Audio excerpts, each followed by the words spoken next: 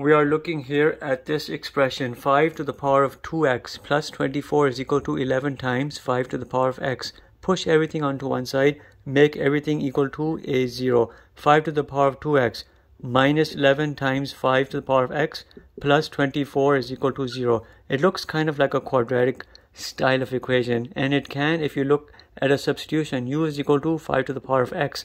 Now I'm looking at u square minus 11u plus 24 is equal to 0, and now it makes sense. Factor this. You have u minus 8 times u minus 3 is equal to 0. U is equal to 8 comma 3, but u is also equal to this. Bring it in. 5 to the power of x is equal to 8. 5 to the power of x is equal to 3. Bring in your properties of logs. I have here x natural log 5 is equal to natural log 8. I'm looking here at x natural log 5 is equal to natural log 3. Solve for x in both cases. X here is equal to natural log 8 divided by natural log 5. That right here is one answer. X here is equal to natural log 3 divided by natural log 5.